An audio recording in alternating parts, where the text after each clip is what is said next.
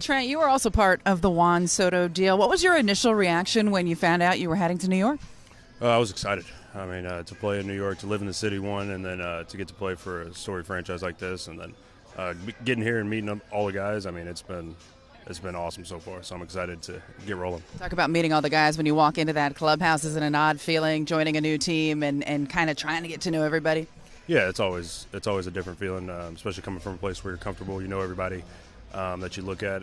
Coming here, you feel a little uncomfortable at first, but that's a testament to the guys. I never really felt like that for more than that first hour walking in, but after getting to know them, felt right at home, and I'm excited. What do you think of this roster and this team and the capabilities of this team? Well, the capabilities, I mean, you see them on paper, but I've been a part of a team that was good on paper that just didn't really perform, so I'm just excited to get to know these guys, one, and see who they are, and then see their commitment to winning, and that's really evident when you walk in the door.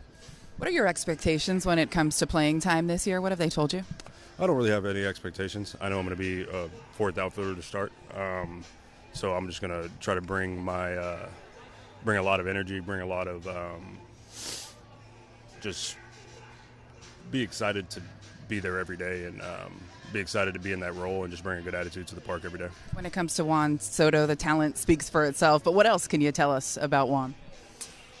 I mean, he's fun to watch. He's fun to be around. He's fun to watch. I'm excited to see what he can do in this ballpark. And one thing I noticed, you're a guy that is kind of old school, no batting gloves. Take me through that. Why no batting gloves?